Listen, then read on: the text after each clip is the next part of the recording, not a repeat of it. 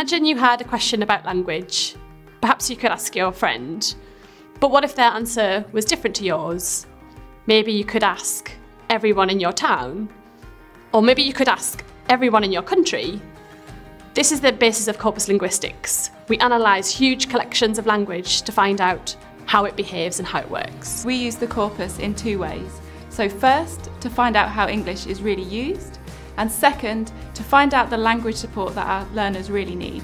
So we've got a huge range of things going from informal family conversations around the dinner table to academic writing, to business English, to journalism, to text messages and emails, and all this allows us to have a really detailed understanding of how English behaves in lots of different contexts. So much has changed in the world over the last 10 years, and that includes language, so we keep checking to make sure that our syllabus and our course materials is up to date to reflect those changes. The Cambridge Learner Corpus is an unparalleled collection of learner writing. Made up of about 180,000 real exam candidate scripts from about 200 countries around the world. And this analysis gives us insight into how well the students perform, but also the support they need to improve.